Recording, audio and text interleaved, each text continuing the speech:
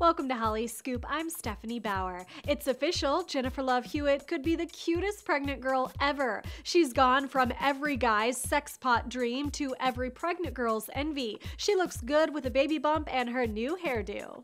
Jen stepped out at the Pampers Love, Sleep, and Play campaign launch in Vanderbilt Hall in New York City wearing a snug, long-sleeve black dress that went just below the knee. She showed off her perfectly developing figure, which she's keeping intact with daily workouts, and a new hairdo. Jen went a shade darker and chopped off some of her long locks, along with adding blunt bangs. It's perfection. Jen also has that engaged glow about her. She and the baby's father, Brian Hallisay, announced they were expecting in early June, and days later also confirmed that they are planning to tie the knot. The couple said in a statement, quote, "This is a wonderful time and we are looking forward to starting a family together." So do you love Jen's pregnancy makeover? Tweet us at Holly Scoop and let us know.